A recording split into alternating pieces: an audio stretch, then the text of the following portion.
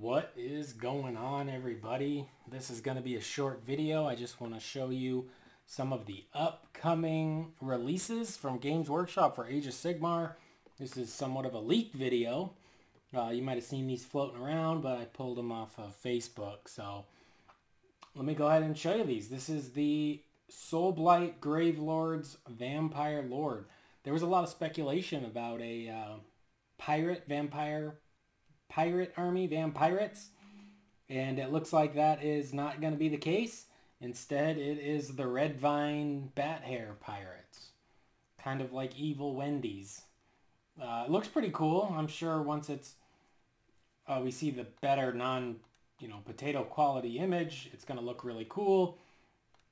As always standing on a rock. That's GW's style. If you're important, you've got to be jumping off a rock. Got the Batwing shield, pretty sweet. Mace, which is cool, instead of like a sword or whatever you would normally expect. So that's pretty sweet. I'm going to go ahead and say I'm not a huge fan of this crazy bat hair.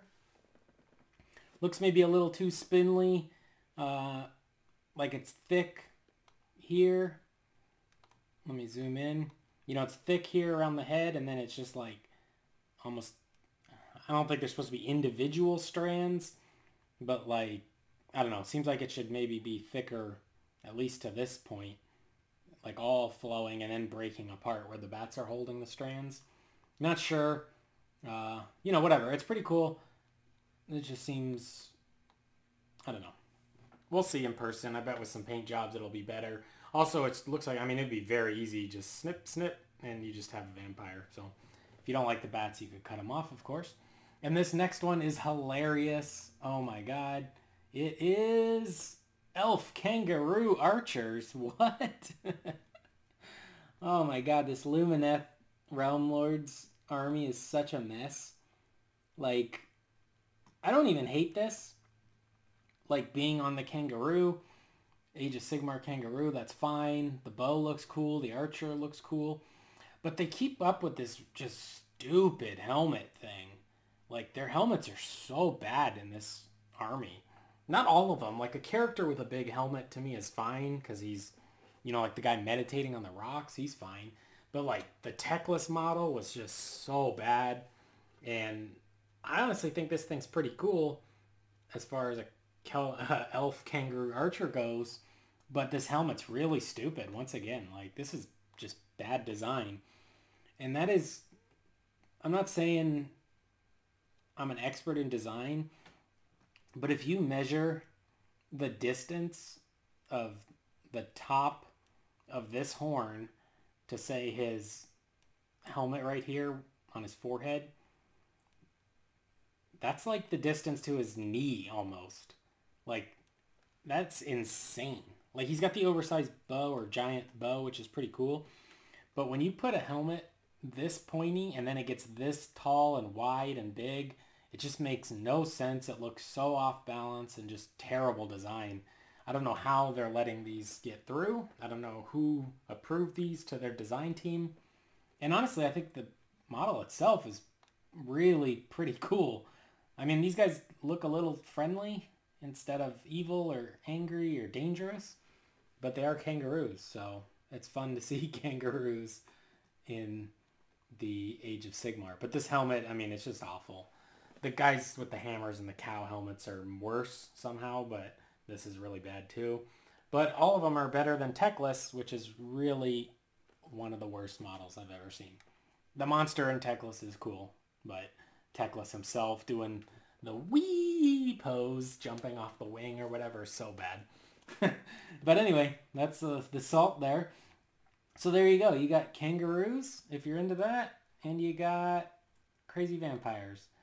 Those are the new leaks. You'll see them probably on Saturday. I'm sure that's why they're leaking right now, and they're going to show them in the GW preview show.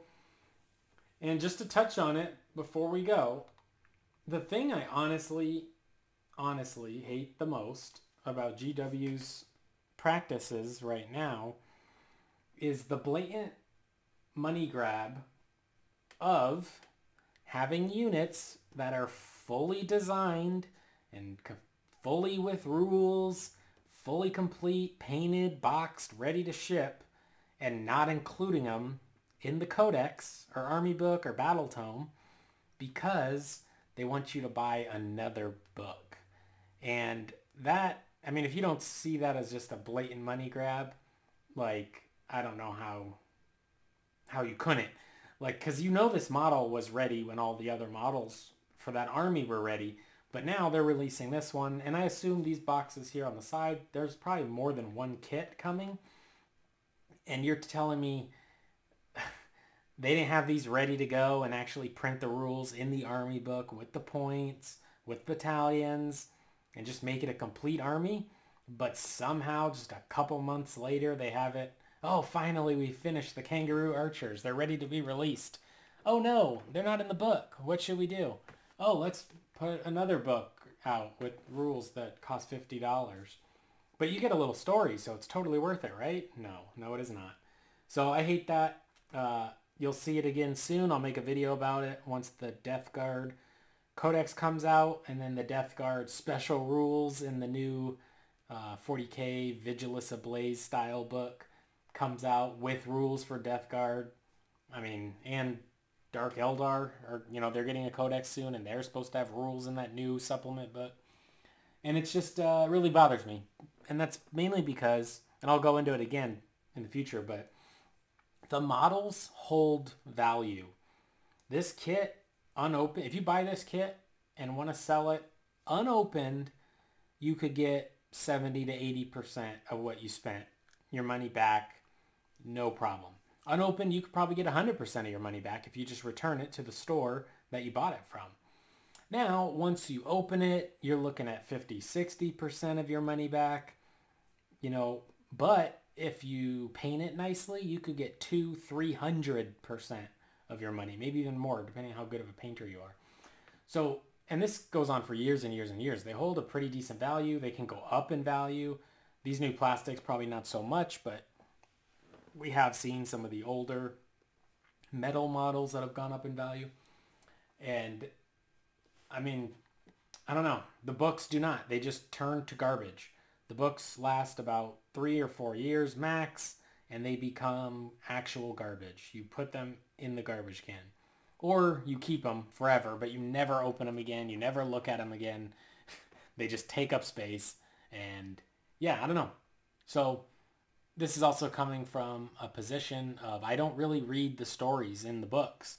I like the lore of, the memories of the games I play with my friends, not the stories that they, write in the books. I never really read them. Maybe I'd like them, I don't know. But so anyway, the books to me feel like a ripoff. So by withholding models that should have been in the battle tome to sell you another book really bothers me. But there you have it. Thank you so much for watching. Quick video. Please subscribe, like, comment down below if you love Kangaroo archers and mace-wielding bat-hair vampires. Or give me a comment if you hate them, because I like reading those too. Thank you so much. Peace.